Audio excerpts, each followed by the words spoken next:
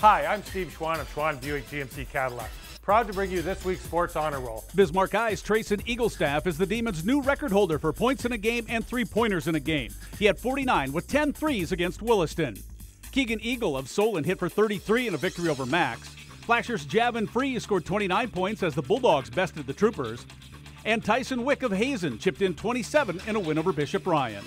The Sports Honor Roll has been brought to you by SchwanGMC Cadillac. We've got you covered for a lifetime.